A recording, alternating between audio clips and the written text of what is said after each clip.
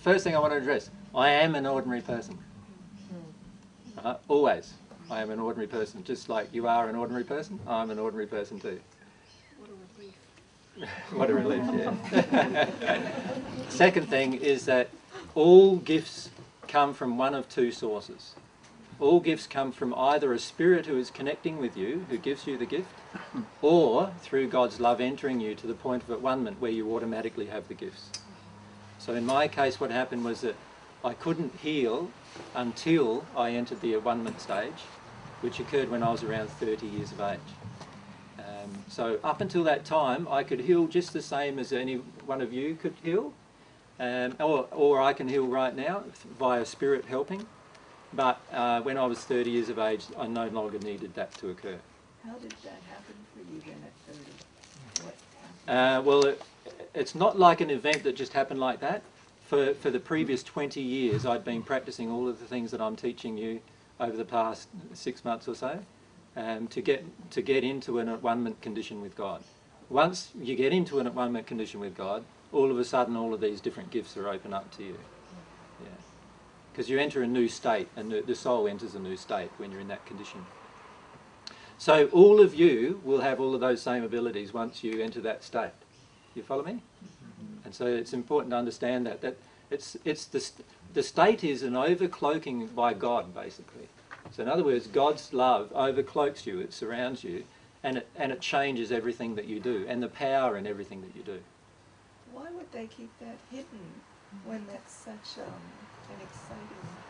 Well, because the reason why they kept it hidden in the Bible was because there was the priesthood had a strong desire to create an elite class compared to the laity class. Everything to do with the priesthood in the Bible is about control. So every time the priesthood got a hold of a truth, they would manipulate it in such a way that the laity would become dependent upon the priesthood for the gift to be given. And as soon as you enter that state, obviously, you know, that's an error state. And that's why it happened, because the priesthood wanted to maintain that they had control of these gifts from God. And obviously that's not true, but it's something that they maintain.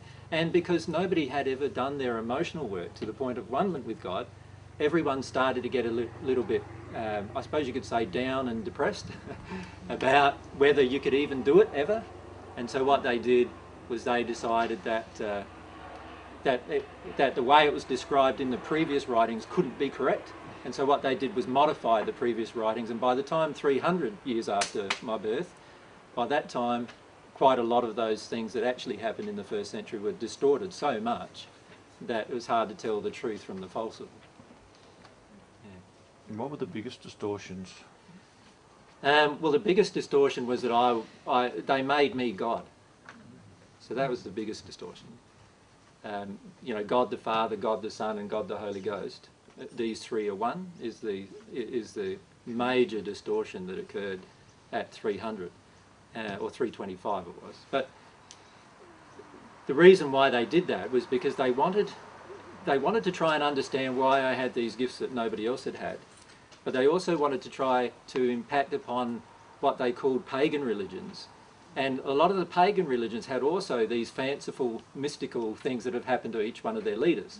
And so they wanted to compare me with those leaders by making my life more mystical than theirs. In reality, all it did was distort the truth so much that in the end people just didn't understand the truth anymore at all. So that's the biggest one. The biggest one was that particular one, and that's the one that disappointed me the most, and still does, actually.